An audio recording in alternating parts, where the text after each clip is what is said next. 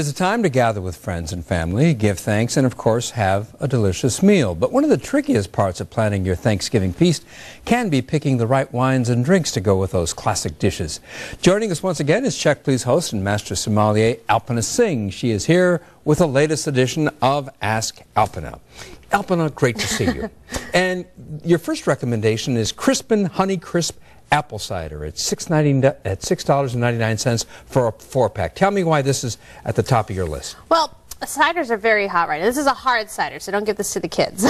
By hard cider? Hard cider means slightly fermented. So it does have a little alcohol in it. It does have a little bit. It's like 5–6% alcohol. That's a lot. Yeah, so 5 or 6%. Yes. All right. But the reason why I brought up cider, it just provides sort of something for your family members or guests who are not interested in wine. You know, let's face it, we are entertaining our family, and any good host needs to sort of anticipate the needs of the guests, especially if they're not wine drinkers. And you know, just because they're not having wine, maybe there's a nice beer that you could offer, and this is where this apple cider plays right in. It's the fresh sort of, and it tastes really much like Honeycrisp apples. And I don't know about you, but I eat probably 3 dozen of them during the season. Good, yes. And it goes really well with the savory, sweet flavors of Thanksgiving. Because apple cider, I mean, that's a pretty strong flavor. It's not too, it doesn't overpower the food. No, it's actually, once it ferments, it's not a sweetness. It's more of sort of like a hint of apple and a very distinct sort of honey aromatic to it. It's absolutely delicious.